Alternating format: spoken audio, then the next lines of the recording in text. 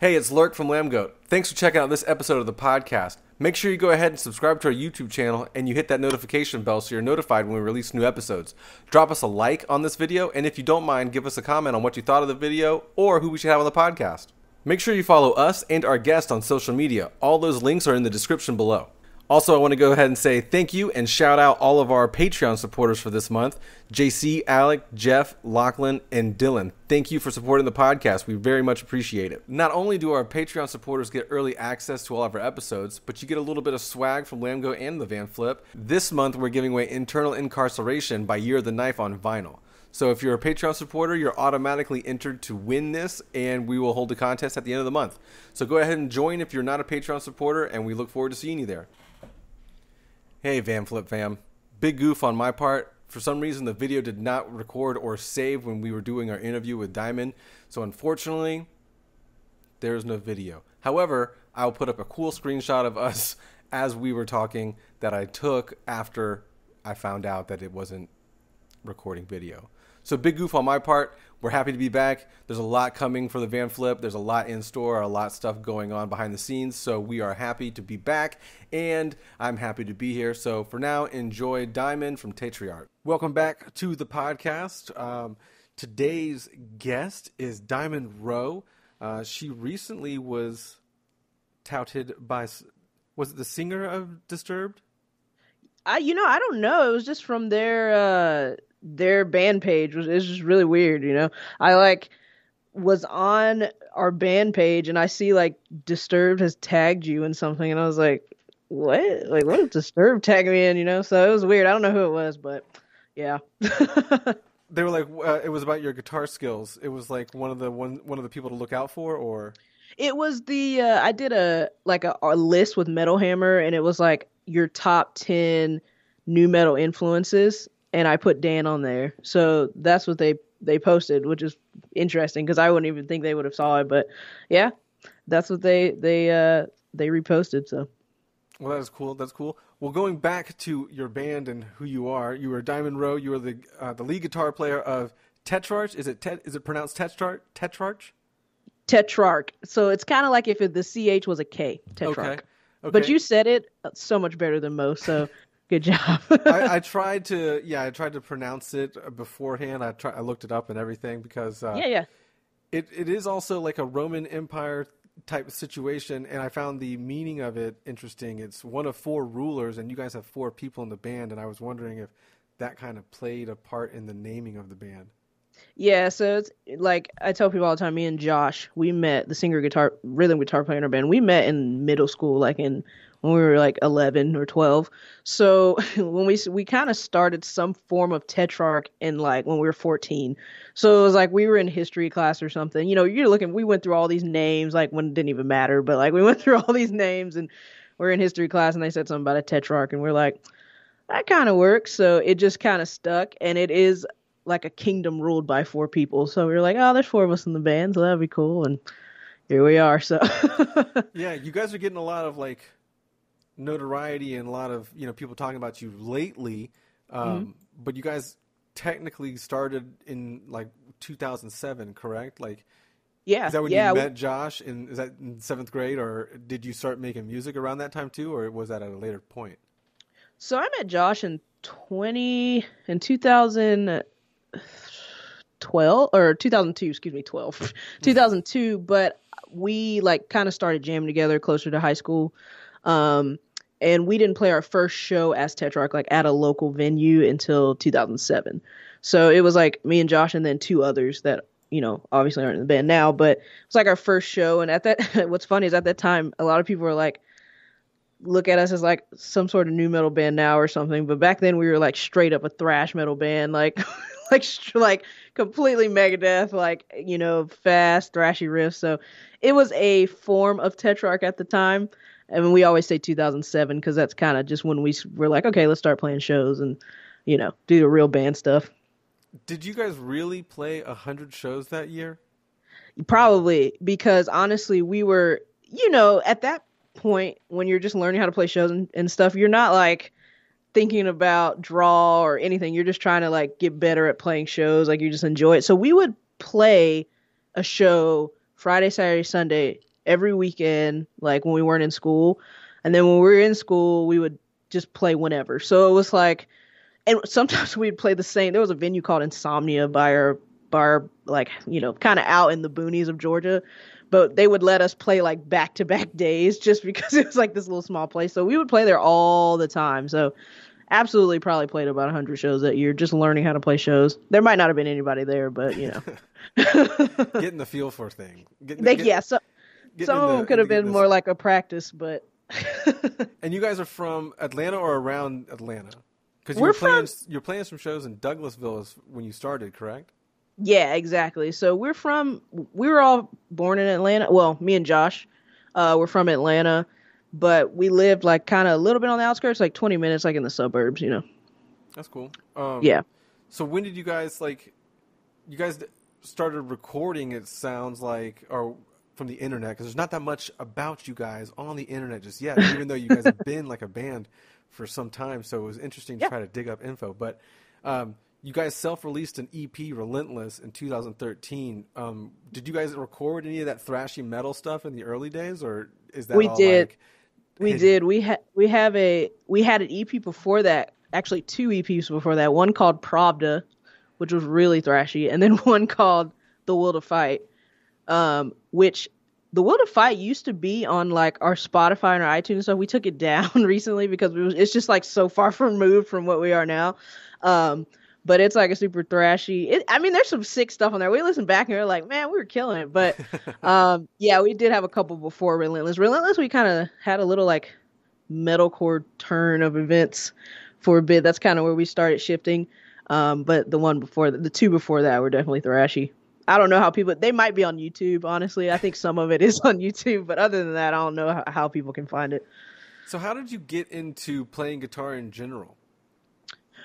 Yeah, so I tell people all the time, like for me, I was always one of those kids where it was like, when I got into something, I didn't want to sit on the sidelines and I wanted to be a part of it always. So when I started getting into heavier music or like into rock at the time, I think I started with Nirvana and then like System of a Down and progressively got heavier. I instantly just wanted to like play guitar and be in a band. So I told my parents, I was like, oh, I want to play guitar. My mom was so stoked actually that like I was getting into something. She's like, oh, this is great.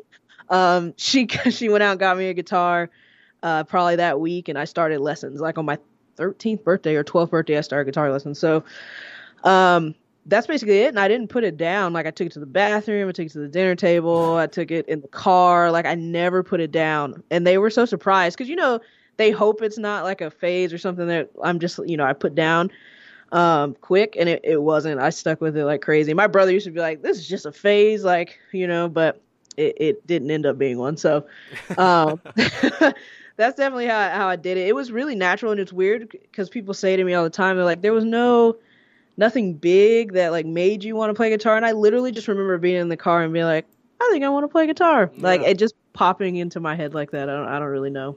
So have you grown up on a steady diet of like grunge metal and new metal influences, or like how did you stumble into that as well? I actually didn't. I was into your typical like NSYNC and hip hop and like Puff Daddy back at the time and all that kind of stuff.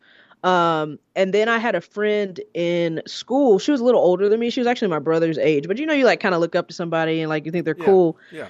And she was into like Pearl Jam and Nirvana and like a lot of bands like that. So she was always talking about like Kurt Cobain. And I was like, I gotta go look up who this dude is because she's always talking about him. She's obsessed with this guy. And I went out and I bought like the Nirvana MTV Unplugged, like acoustic album. Yeah, it's really good. And I remember listening to Lake of Fire. I think that was the first song the cover they did I ever heard. And I was like, oh, they're not that bad, which was like the perfect start because it was soft. It wasn't anything like crazy. And then I think that same time I bought that album, I was like, I'm just going to buy another rock album. And I saw Toxicity. So I bought that at the same time just because it was there and it looked cool. And those are the two I started with. And, I started with that. And then I was listening to the radio, like at the time it was like a lot of Linkin Park and Disturbed and all that kind of stuff on the radio. So I kind of gradually got into it, but I definitely wasn't into it to start. It was something I sought out That's cool. Yeah, Yeah. a lot of people that seem to listen to heavier music, they don't naturally click with it right away. In general, it's, you got to kind of grow into it. Kind of like beer, it's an acquired taste, I guess. Yeah. Yeah. Oh, it definitely is. But it really matched my personality. Like I'm super like, like I'm very like my personality is very aggressive and stuff like that. So it definitely was like fitting for me, and I loved it. And I was always like, I was always so like unique, like for like my demographic of a person. Like I'm a black girl, but I like loved motocross and like fishing and like I was my big thing for music was softball. Like I was an avid softball player, so like I was always into weird stuff. So it was only natural that I went to metal. Like my parents weren't surprised at all. They're like, oh yeah, that seems about right. We saw it coming a mile away. Oh yeah, for sure. So your parents don't listen to similar styles, or? So my dad's actually been in the music business for 40 years. So he is a arena tour promoter. So but he always did, like, he worked with like Michael Jackson, like R. Kelly and Prince and a lot of like that genre. But so no, he knew nothing about metal at the time except for Metallica, because he was booking tours and routing around Metallica's tour all the time because they were doing 2 days in an arena and all that kind of stuff. But and my mom, she is a little more open-minded with music. She's totally a metalhead now. Like her favorite metal band's Gojira, and she loves them. Nice. And like, she, when I play something not super heavy, she's like, but I kind of taught them about metal, and hard rock. Yeah. And there's, but they've come a long way. My mom jams that stuff all the time. And my dad, like, he calls out band names like, he was talking about Ginger today, and I'm just like, we have come a long way down. Yeah. So they're doing good. So you guys did the self-release EP, the Relentless EP, and then was there a gap in between that till about now, like 2018 when you released Freak? Was there like a time where you guys weren't? Because on your Wikipedia page, at least, it says that there was no drummer maybe for that period of time. Was that like a break, or were you just looking for a new drummer, or were you guys still working? We had a couple things that happened. It was like we had a drummer. He was from Maine, and he moved down to Georgia to join. And then he, like, after about a year, I don't even know if it was that long, but he kind of decided that he didn't want to be in the band anymore, so he wanted to move back home. And it was during that point where we had decided we were going to move to LA. So it was kind of like just this transitional period of time where, we did not have a drummer, but also we were about to move. So it was like, well, we're moving to LA. I'm sure we can find one out there. And luckily we had a friend that introduced us to Ruben, who had just moved here from Venezuela. So that worked out perfectly. But it wasn't that we really stopped or took an intentional break. It was just more so us preparing for what we needed to do when we got out here. But to a lot of people, it seems kind of like we just like went on a brief hiatus, but we didn't really, we were working on writing some music and stuff during that time too.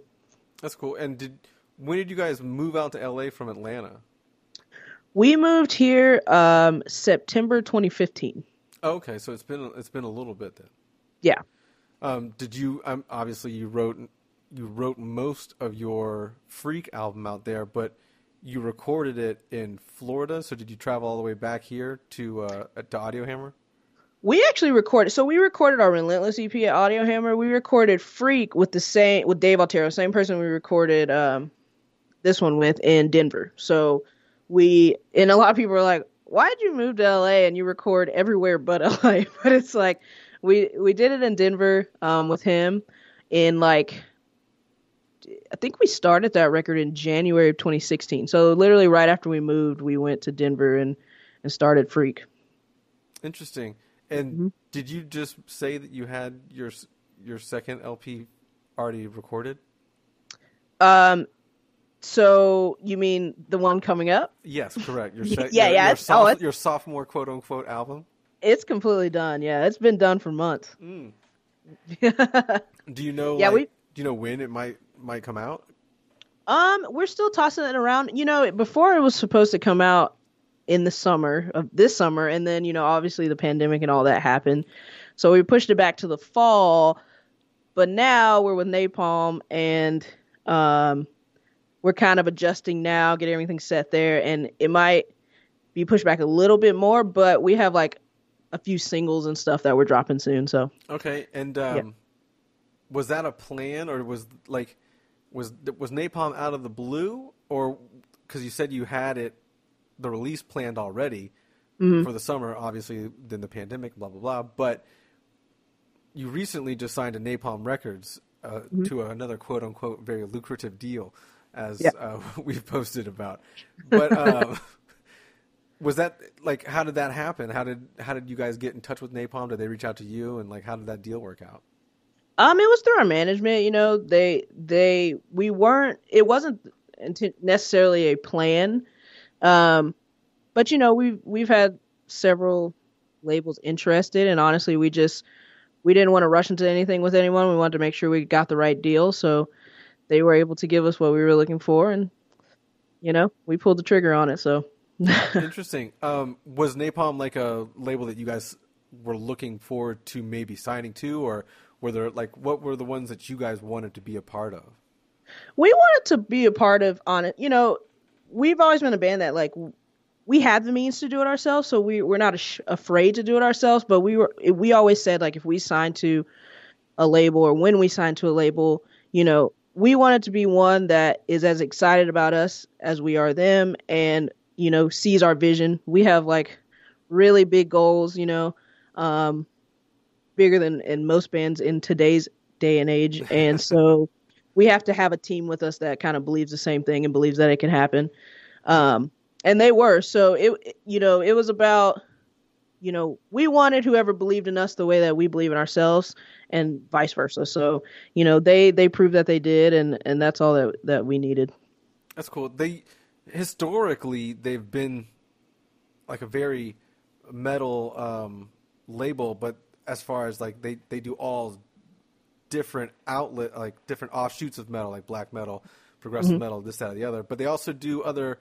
It seems like recently they're starting to expand. They do like, you're more like Devil Driver, I guess, with on Napalm, because they're on Napalm as well. But they've expanded to other kind of subgenres of metal, like the Dropout Kings and stuff like that. So, how do you feel being like one of the bands that kind of stands out a little more on their roster? Yeah, it's cool because like a lot of their bands are, especially being a European, based label, a lot of their bands are like, they have a lot of like power metal bands and a lot of, stuff like that, like European metal. But we actually like that a lot because, like you said, we do kind of stick out on the label. We're not like one of many of the same genre. And they also don't have like a ton of American bands. So it's really cool that we're one of the few American bands that can cross over and everything. So I think that'll be cool. It'd be something that isn't just like one of many, and that was another thing we really liked, whereas we could go to another label and just be kind of one of their crossover metal bands, Right. With Napalm, we stand out, so that's cool. That's cool. And so basically, I guess like the pandemic somewhat worked out for you guys because you gave you time to like not go anywhere and do anything, but also I guess this deal kind of, I don't want to say fell in your lap, but obviously you could focus more on other things outside of playing. Yeah, and it's funny because everyone's like, they're like, oh, it sucks, the pandemic, and it's kind of weird to say, but it kind of played into our advantage a little bit because I say this all the time. This was going to be one of the craziest years of touring, like, for this genre in a long time. We had, like, Deftones going out with Gojira and Megadeth and, Trivium and Lamb of God. And it was just, like, insane. So it was going to be a lot for, like, a rising band to, like, sift through, as far as, like, touring concerned. And, like, there was a lot of albums being put out this summer. But with the pandemic, it kind of helped us a little because we didn't have to sift through all that traffic. Right. A lot of bands postponed things or pushed it back. So it was kind of like, you know what, dude, like this is okay for us because we don't have like all this competition and people are at home and they're bored. So we can really push something out there and people have the capacity to listen right now because they're not, going to work every day or whatever. Right. So it worked out a lot for us. We always try to, just adapt to what's going on because, in like the music business in general, there's always going to be some kind of problem. Not a pandemic, but there's always going to be like issues or delays. Yeah. So the more you can adapt, the better off you'll be. So that's just what we try to do. So how would you describe to someone who's obviously never heard of you or never seen you live, how would you describe the current sound that they could expect on the on your upcoming album? Is it still titled Unstoppable? It's unstable, yeah. Unstable, sorry. Yeah, no, you're good. It is still unstable, and I would say, there's a lot on this record. There's a little bit of something for everyone. I say it a lot, but there's stuff on this record that's like the heaviest stuff we've ever done. Like literally the heaviest stuff we've ever done. And then there's also stuff that's like super catchy, something you might hear on Octane or whatever. So it's a mix, but we grew up on bands where it's like they could be like super heavy, but they still have like those big catchy choruses and stuff you can sing back, and like people who might not be into metal can still get into them. And we always kind of write with that in mind. That's just kind of what we enjoy doing. So that's basically what this album is. That's where we are. People all, there's the typical comparisons people give us, like Slipknot and Linkin Park and Korn and all that. But I would say it falls somewhere in that realm. Throw a little Lambgoat in there and some solos, and that's us. But I always just say like mainstream metal. Like some people call it gateway metal. Which I'm all right with. So it's your mainstream metal that you can like sing back. Nothing too extreme. Yeah, that's a good description of it. I would say I'm basing it off of your latest single that you just put out, because I'm assuming that's more of kind of what Unstable will be. I'm the single I'm Not Right, correct? Is that on the album? It is, yeah. So based off of that particular song, and I listened to Freak a lot today as well, just to kind of get into a mindset of like your sound and stuff. But yeah. I would say like Josh kind of has at times like a Chester Bennington vibe. So I get the Linkin Park reference. And also Korn, heavy Korn, definitely, yeah. I think. But, when I ask people about you guys, because like I've known about you guys probably since late 2018. Yeah. When a lot of people talk about you guys, it's about the solos and the guitar and the riffs, and you're a big part of that. So, how do you feel about,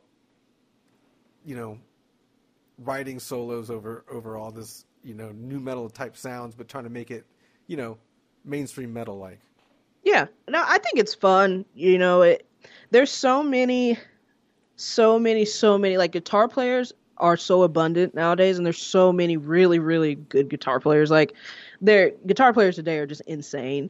So it's always cool for me to be able to solo or riff over something that you don't like hear every day. Because while there are so many amazing guitar players nowadays, and like they write some crazy riffs and they're awesome, sometimes it's really hard to distinguish one from another a lot now, because there's so many, it's like very saturated. And so for me, I enjoy being able to solo, being able to riff over something that you don't hear like every single day on every album by every band. So I think that's really cool, and we just, with Freak was the first time we really tried to incorporate kind of like some of that new metal influence in there.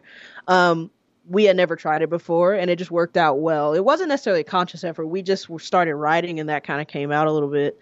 And people liked it. So with this album, we were like, you know what? We're just going to jump in head first and do whatever we want, do what comes out natural.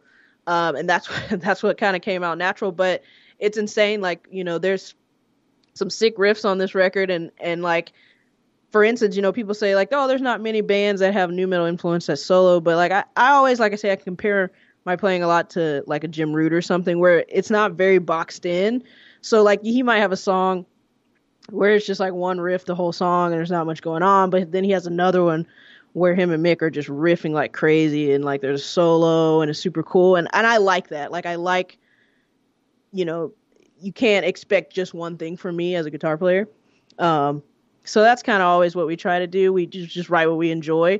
And that's how this record is too, guitar wise. It's like There's songs where there's a lot of riffs and there's a solo and it's fast, and then we have some like I'm Not Right where there's no solo. It's more sounds based and all that kind of stuff. So I enjoy all aspects of guitar playing. It's funny when people are like, "Oh, riffs are gone," or "That sounds like Head" or something, and I'm like, "There's 9 other songs on the record, guys. It'll be okay." So yeah, it's just whatever we feel. I don't like to be boxed in, but I like to have a good time and just explore the guitar as much as possible. Yeah, I mean, because in another interview you said you had on YouTube at some point or somewhere, you were speaking about when you were on Freak, you guys were experimenting a lot, and how like on this upcoming record you kind of like honed it all in. So it's interesting you said that you jumped in headfirst on the nu metal kind of vibes, but I'm glad that a lot of people are letting go of the gatekeeping of nu metal, and nu metal is becoming like a cool again genre. Yeah. I was a big fan of nu metal early on, so when you say like, oh, it sounds like Head PE, I'm like, yeah, but there's a lot of still diehard Head PE fans out there. Yeah. No, it's funny because I was when I was talking to Metal Hammer, I said the same thing. It's like, I think a lot of the people who grew up on like nu metal, like that era, are now like in emerging bands. So like, very true. That sound is coming out a lot. Like I heard a new Northlane song yesterday because someone tweeted us, like tagged us in a tweet with them, and I listened to it and I'm like, that is a straight up nu metal song. So I think a lot of it has to do with that. We're all like kind of around the same age that are coming up, and so that's what we loved and that's what we saw at the forefront at that time. And that's what we truly enjoy. Like that's, like I said, still to this day, those are the bands that I listen to. And I wasn't like, I wasn't a deep diving nu metal fan. Like I wasn't listening to like a lot of Cold Chamber or anything like that.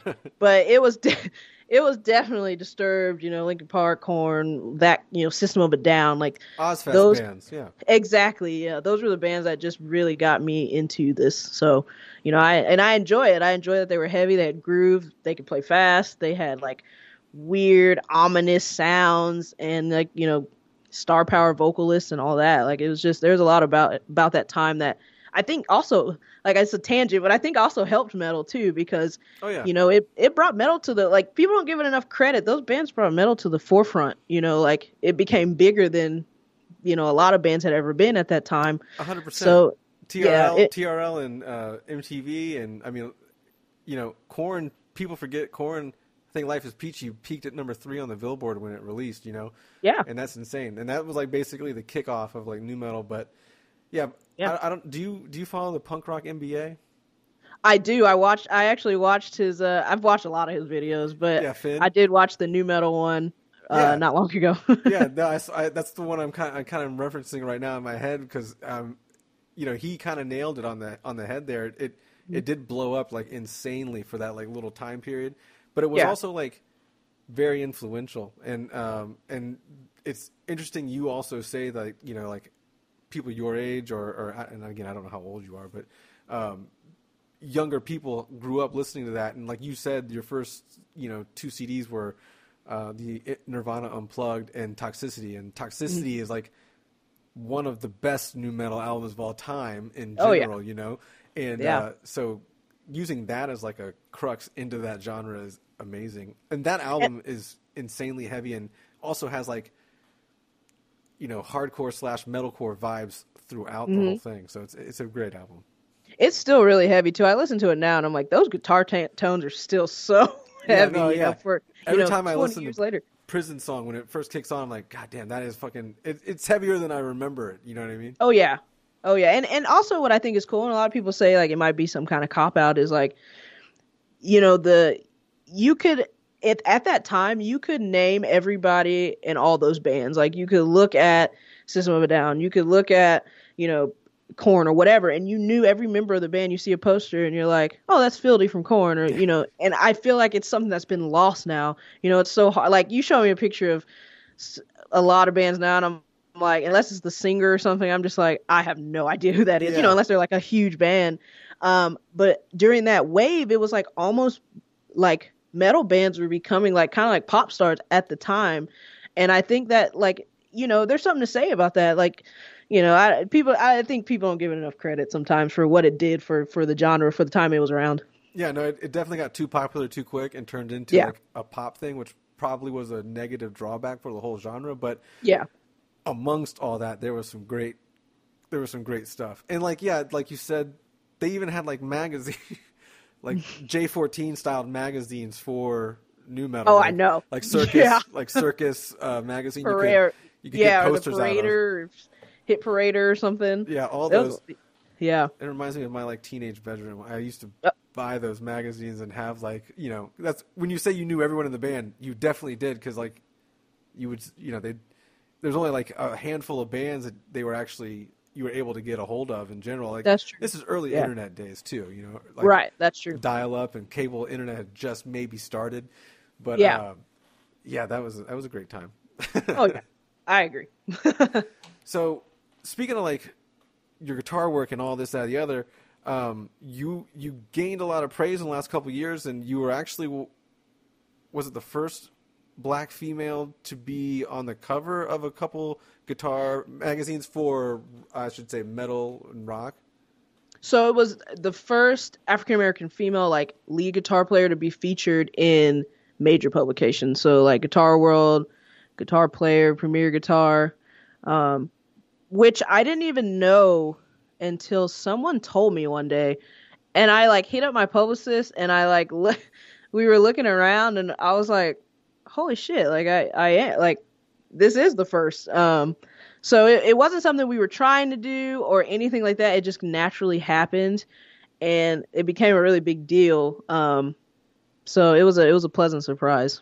Yeah, I mean, does it make you feel, like, how does it feel to be kind of like, in the grand scheme of things, you could be looked up to as like an innovator of some kind to other, you know, females in general? How does that make you feel? It's pretty cool. Like I am thankful to have that and to have made that happen because, like I said, when I started playing, people used to always mention to me as well, like, you know, you're like, you don't see a black girl playing like metal guitar, and I would be like, what are you talking about? Like, it's not like I was like, that's dumb. Like, it's not even something that I even think about. But the older I got, people started mentioning it more. Like, you know, this is unique. This is really different. And I noticed how much it made people curious about Tetrarch in general, just that element of our band. And I always thought it was weird, but as I got older, I think I embraced it a little bit more and was like more thankful for it because it's not like a gimmick. It's just like kind of a natural thing that happened. Like if I was a white girl or an Asian boy or something, I would still be playing guitar in a band. But so it's just kind of something that naturally happened. And I'm glad that it's played to our benefit. It's cool to inspire people. I always used to say that when I was younger. Like I would love to inspire other girls to do the same thing. So now that I'm actually like at that point, it's cool to look back and everything comes full circle. Yeah, no, I mean I don't want to say rare now, but it definitely was more rare early on to even have like a female guitar player in a band, especially in like a hardcore metal, you know, arena. Yeah. In America, I should say, because Europe kind of had a bunch of female guitar players too coming up in metal. They do, yeah. But yeah, let alone, you know, like an African American black female in general. So yeah, that does it does. It's cool that you say you never saw it as a thing, or no one ever told you it wasn't a thing either, because that could be very detrimental growing up. Right, yeah, and I'm glad I didn't wasn't like super in tune to it early or anything like that, because it didn't hinder the way I looked at, you know, me being able to learn guitar or anything like that. I didn't feel insecure about it or anything. So I'm glad I never really thought about it that way. So I just like, and people ask me a lot, they're like, you know, what female, you know, guitar players were your influences? And I used to make stuff up. Like I'd be like, you know, and then finally one day Josh was just like, you know, you don't have to make stuff up. Just say you didn't really have any. And I was like, yeah, that's true. So I started just being like, you know, all my influences were like white dudes, you know, Slash and Kirk Hammett and Dimebag Darrell and stuff like that's who I watched and that's who I imitated. And so I never looked at myself as any different, and you know, until it was like, you know, everyone started talking about it. But yeah. No, it's interesting because like that. I mean, granted, forms of media and just kind of like how an audience or an individual intakes, content in general has changed over the course of, 5 years ago, 10 years ago, 20 years ago. So whereas you're right, it's typically like a white male like Slash or Dimebag Darrell or anyone like that, because that was like who fit the mainstream look of metal, and that's who was kind of like pushed or whatever, blah blah blah. But it'll be interesting to see how everything is blending so much now, and everyone's playing everything, and everyone's experimenting with everything. How it could be 5 years from now, 10 years from now, and just even when I started, like as a kid playing guitar, you still didn't see as many girls playing guitar as you do now. Like now, I see them every day, and I'm like, oh man, that's another like female shredder. And like you said, a lot of them are not American. Like there's so many overseas, like in Russia and stuff. Those girls slay guitar. Yes. I'm like, what in the world? But there's definitely so many more emerging every day, which is really cool. Like, and they're good. Like, they're really good players. And even, I really commend Reba from Code Orange too, because I say it all the time. She reminds me a lot of myself in the sense, like, we get on stage with like t-shirts and like jeans on, and like, we're not like super like girly girl or anything like that. We just get up there and just slay guitar. And I love that about her. It's all about the music, and she's just super raw. And like I said, even 10 years ago, like there wasn't really anyone like that in a band in the forefront, Oh no, doing that. Exactly, so, yeah. So it's really cool. Yeah, it's definitely, I don't want to say like a new wave thing, but a lot more people have been exposed to a lot more things than culturally they would be 10 years ago, 20 years ago. So, it's becoming more of a norm. Right. Exactly. So did you guys all move out to LA and like live in like a gamer house? Like, did you all like get a house together and you're all like roommates? We got an apartment in North Hollywood, and two of us were in one room and two are in the other. Bunk beds. It's not like that. It's not like that anymore. Now me and Josh just live together in a 2-bedroom. But yeah, we lived together for a while, and then actually our drummer never lived with us though. It was a friend of ours, but he lived in Hollywood, and then Ryan moved out, our bass player. He finally moved to Burbank. He got his own place. So, but we did for the first year. The three of us out of 4 were here, and it definitely that helped a lot because things were a lot cheaper, and we could support each other. A lot of people move out to LA by themselves, no kind of connection here whatsoever. I grew up coming here a lot with my parents. My parents used to live out here before I was born for like 10 years or so. So like I visited here all the time. So I was very familiar with LA, but it was nice moving here with the band, because I didn't feel alone in it or anything like that. So do you guys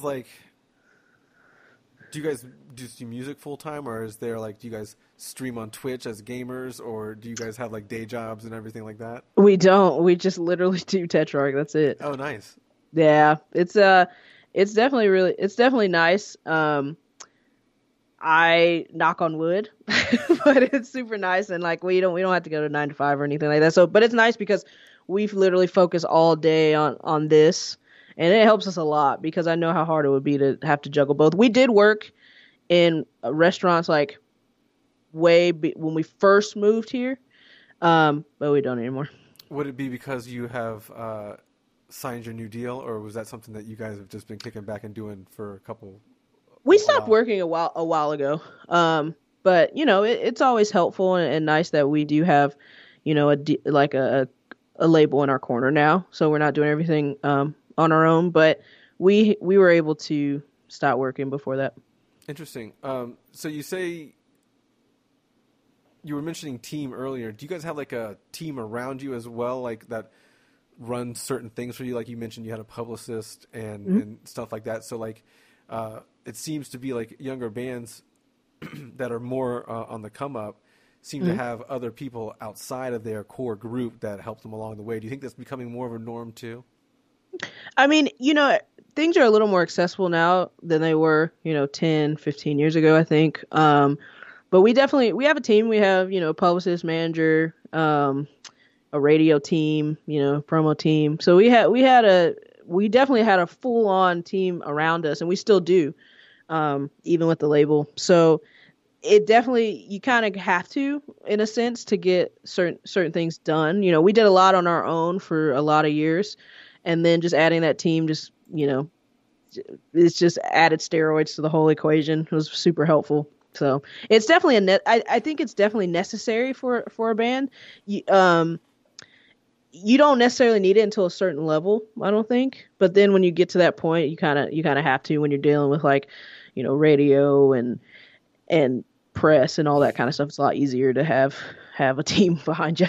Yeah, have someone else handle that for you. Yeah, thank you. So you guys, before you guys moved out there, were you guys touring a lot, or was it more like just weekender shows and this kind of thing? Because we posted about a couple of your shows, I think, and you did a tour with Devil Driver and 36 Crazy Fists a couple years ago. Was that kind of like your intro into like a long stint on the road? We've been touring a good bit since 2013. So we have done we had been touring a lot before that. But obviously it was like DIY type stuff, and we would go out for, like, you know, 3-4 weeks at a time.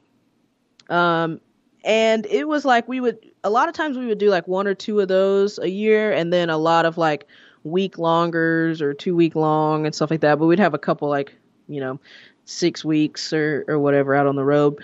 Devil Driver was the first tour with like a national tour like that. Like we had played all those places, we had played a lot of those places for the most part, but that was the first on an actual package. Like a smaller bill. Yeah, I think it was the first, like, with, like, because that was Devil Driver, 36 Crazy Fists, and Cane Hill. Yeah, so it was the first like that. But it definitely wasn't the first tour. Interesting.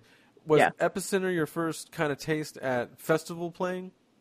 It was. Yeah, that was our first major festival. And that was last year's. Was that your only DWP festival, or did you play other ones? That was the only DWP fest. We played that one, and then we played Exit 111, which isn't DWP, but we played that in October. That was the one in Tennessee at the Bonnaroo. Yes, exactly. Farm. Yeah, interesting. How was that one? It was really cool. Because they're not doing it anymore, so Right. It was the same exact weekend as Aftershock. So even though they're on the separate parts of the country, I still think it was weird to have it on that same weekend. Because, you know, people fly out to a lot of those festivals. So a lot of people flew to Aftershock, and I knew so many people in the industry and not in the industry that wanted to go to Exit 11, but they couldn't because they had to go to Aftershock. So I think that might have affected it a little bit. But it was still really fun, and that bill was pretty awesome. Like, it was so mixed. You know, you had GNR and Lambgoat and Gojira and Deftones. It was like a really, really good bill. Right. It was freezing cold. Like, it was like a really, really cold time of the year. It was like 20 degrees outside or something. And it was just like, so there was a couple of things about it, but it was a really cool fest. The guy who put it on, we have known for a long time. He used to book at our hometown venue in Atlanta at the Masquerade. He now works for Clear Channel. So, he did that festival, and it was super cool. Like, I love it. I would play it again in a heartbeat. The fans were so nice. I had a blast. Only downside for me was it was freaking cold. Yeah. I think I caught the flu that weekend. Oh, that sucks. I definitely have been to that same location in the summertime during Bonnaroo, and it is sometimes can be brutally hot. Oh yeah. In the South, you know, it has both sides of the spectrum. Yeah. So that brings me to my next question, because it seemed like you guys were kind of gearing up to do a lot more of that kind of stuff too. How bummed were you that things have gotten kind of pushed back with this whole pandemic, and like how has that affected your tour plans? Are you rescheduling a lot of the stuff, or is everything different now with Napalm? A lot of it is just moved back because, like, we didn't have like dates announced or like tours announced, so that helped us a little bit. It was all just in motion, so we're able to just kind of easily move it to next year versus like having to cancel or having all these tickets sold already. So a lot of it's just being moved. I know like a lot of the festivals like that were booked for this year have basically the same ones just moved to next year. Right. So a lot of stuff is just moved to next year, which is fine because that gave us a lot of time. Like I said, this pandemic kind of played to our advantage a little bit, and we didn't know it would, but it just kind of did. So it's okay now, but live is what we love to do. We love playing shows, so we're trying to get back out as soon as we can. I don't know if it's going to be America or Europe first, which will be interesting to see, but all of it's just moved back. Nothing has been like, detrimentally, messed up or anything. Would that be your first time playing across the pond? Yeah. Yeah. That's a perk, I guess, of having a European record label too, huh? I mean, yeah, and I know there won't be any shortage of shows and festivals over there now because they're in Austria, so there's their bands are constantly on festivals and all that kind of stuff. So we're excited about it. We've always wanted to go overseas, and we were planning on going anyways, but now I'm even more excited about going over there. Yeah, you can definitely get your foot in the door for a lot of those really cool metal festivals that they have over in Europe, across Europe. Oh yeah, for sure. I'd like to go to Download. That's on the list. That's on the bucket list. Me too. That's like that. I had a Download Fest DVD as a kid, and like that was just the fest, that I've always wanted to play. So I'm really excited to finally, hopefully, get on that and be playing Download. That seems like it has the biggest mix as far as like, I guess for someone like me, an American, I guess it has the biggest mix of bands that I could enjoy because it has all kinds of heavy genres, no matter what you're into. It's like new metal, black metal. They even do metalcore, hardcore sometimes. Mm-hmm. Yeah, that'd be a great one. And it's cool because all the stages are always packed. Like no matter if you're main stage or like side stage or in the tent stage or whatever, it's like there's thousands of people there just ready to have a good time. And their mindset over there is a little different from over here, whereas they're super open to whatever band it is. Like they want to have a good time and enjoy it, and it's not about like how well they know the band or anything. If the band gets up there and they're having a good time, it looks like they're open to everything. So that's what's really cool, and that's what you hear a lot from bands about going over there is how different the fans are. So I'm looking forward to it. Yeah. Do you think that plays into like how your band is received over here in America, like because you have kind of like a quote unquote new metal sound? Mm-hmm. It's funny. We actually we win over so many fans live because people always see us live and they're like, "Oh, you're heavier than I thought you were," and we're just like, "Oh, Jesus." So like, we gain so many fans when we're on tour and we're on the road because we have songs that are new metal influence, but we have a lot that are just fucking heavy, and they come off really good live and really energetic. We put out a lot of energy at shows, so we've never seen any kind of negative backlash or anything from our live shows. It's always positive, so that's why we always can't wait to get out there. And we don't even call ourselves like a new metal band ever. We're just like, we're a metal band, It definitely says American metal band on your Wikipedia. Yeah, because it's like, some people, there's like when people think new metal, a lot of times they think like Limp Bizkit, like instantly that comes to mind, and they're like, rap metal, and that is like, we're the furthest thing from Limp Bizkit possible. So we just say we fall under the metal umbrella. There we have different influences in there. So no, you saying mainstream metal is definitely, I think, hitting it on the head. I mean, there's definitely people that will probably have a dislike for the term mainstream metal, but also there's people, you would be a great band for someone who listens to like progressive rock radio, whatever that may be. Yeah. You may be a great band to transition someone into some like extreme form of metal too, because you have kind of different, like you all play different styles of music and whatnot all together. Like you solo and do other things on top of riffs and stuff like that too.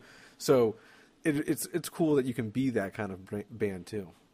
Yeah. And then we kind of had to learn that we're not going to please everybody.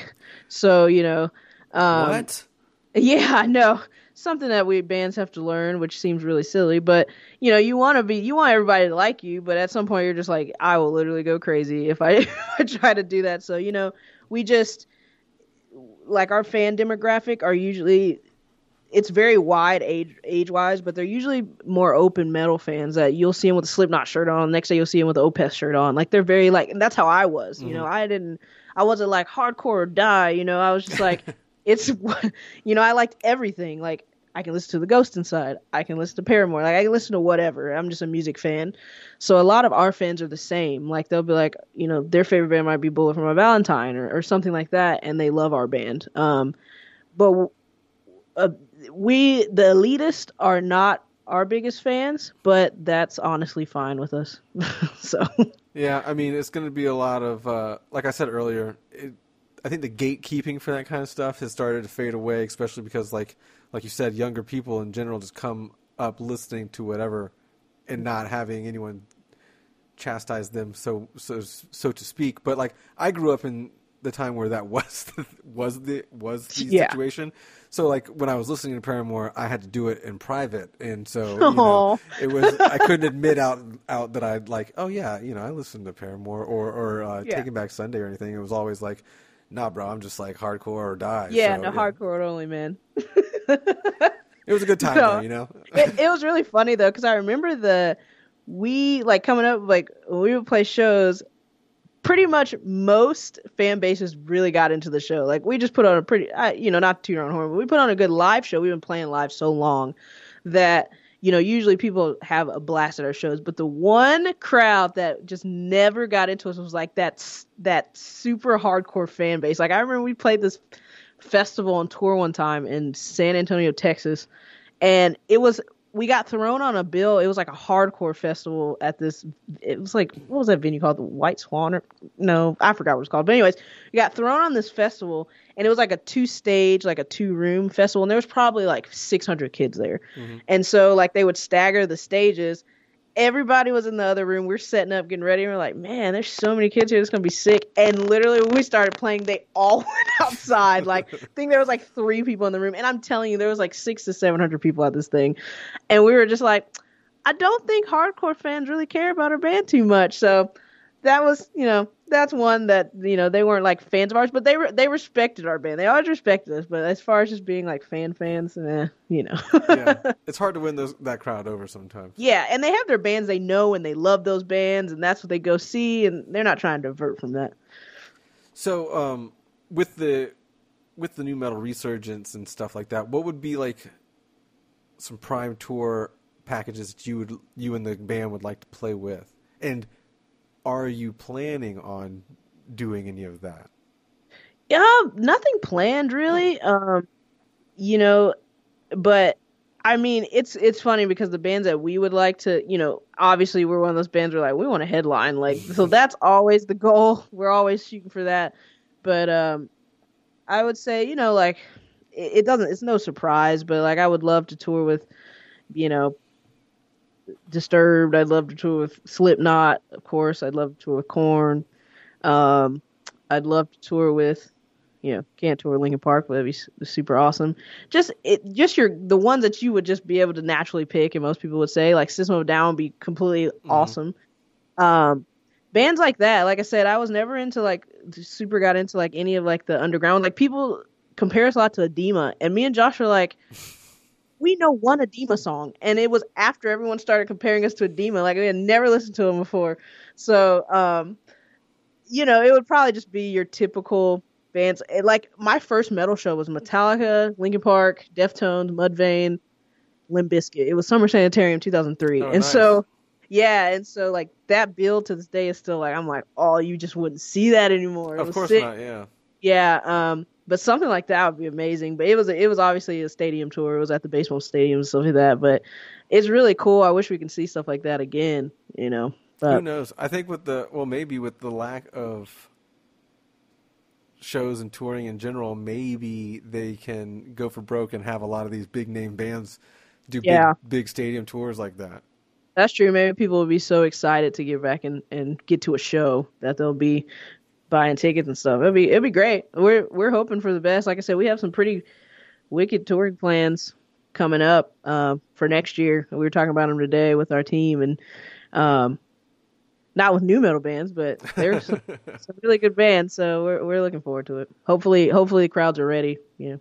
Yeah, how does that affect like your guys' planning? Are you worried that there will be too many shows once everything starts back up, or are you guys just kind of being like, screw it, we're going to throw ourselves in the mix? It's definitely something to think about, but at this point we're not worried about the competition of it. Because like I said, I think people will be really also more appreciative of shows. I think for a little while at least, they'll be like, "Oh man, we see what it was like with a year of no shows. Like that sucked." We're gonna go out and have a good time and go to as many shows as we can. So hopefully, a lot of people look at it like that.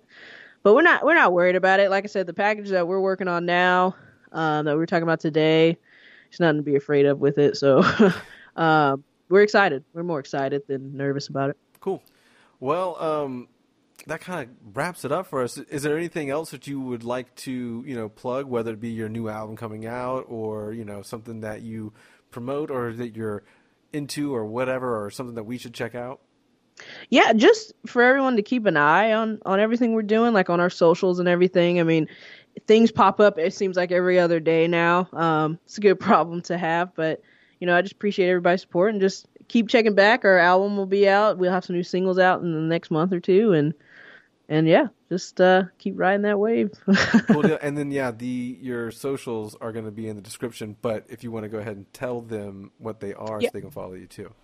Yeah. So Facebook is Tetrarch Music. Instagram's Tetrarch Music.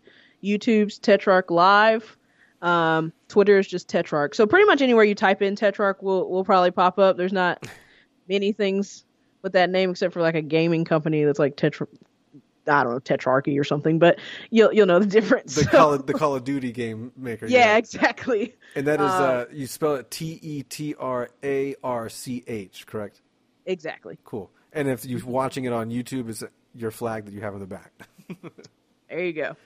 Well, cool, Diamond. Thank you very much for taking your time on this Monday with us, and good luck in the future, and hopefully we hear from you again. Yeah, thanks for having me, bud. I appreciate it. All right.